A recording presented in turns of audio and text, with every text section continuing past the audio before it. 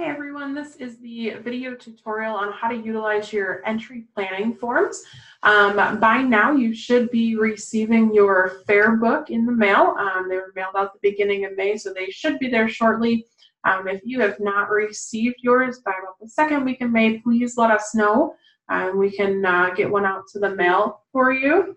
If you'd like to get a jump start on it before you get your book in the mail, you can always go to our website, which is livingstoncounty.org. This is the first page that it will bring you to. At the top, you can click on 4-H Youth. And then on the left-hand side, there's a link. This is Hemlock and New York State Fairs. Click that. And then this will give you lots of resources for fair in general. But down here right in the middle where it says fair information, the third bullet down, you'll find a link to our county fair book. Okay, so it can be accessed online as well. Okay, so just to go through the fair book a little bit, this page number 3, this is a lot of very important information that you should definitely read through. And then our schedule, and then the table of contents. These are all the different departments and sections that you can find in the fair book. But we're going to focus on everything that's right down here, all of the planning forms for Cloverbuds for animals, and then our animals and horses. So we're going to jump right over to the Cloverbud exhibit planning form first. Cloverbuds we're trying to keep super simple. You're simply going to check the species that you plan to exhibit, and then the rest of this is already pre-filled for you, and it will, the system will go right in this order of department, section, and class.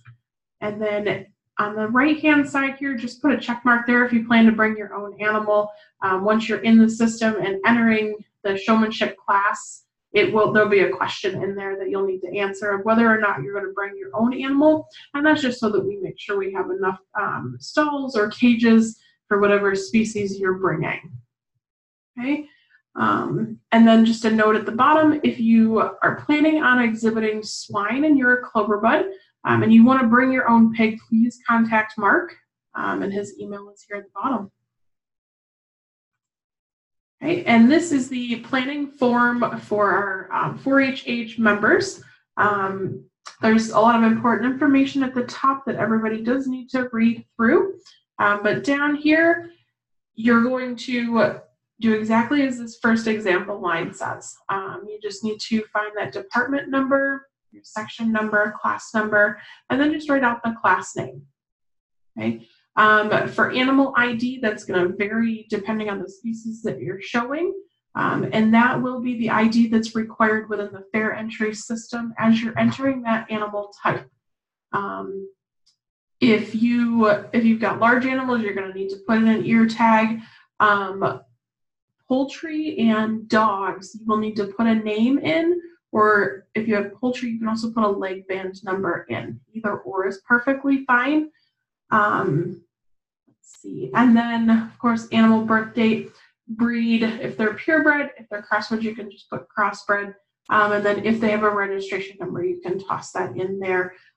This planning form is not required, but it's set up to help you through the fair entry system. As you work your way through that system, making your entries, it will literally work across this page from left to right with all the information that you're putting in this.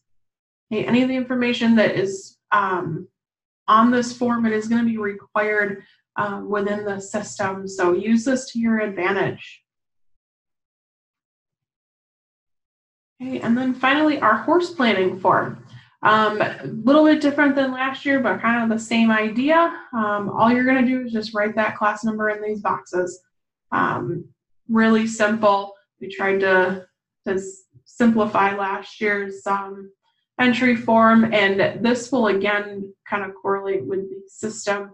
You'll select that the horse department, your section, and then you're just going to check mark all of the classes that you've written in these boxes.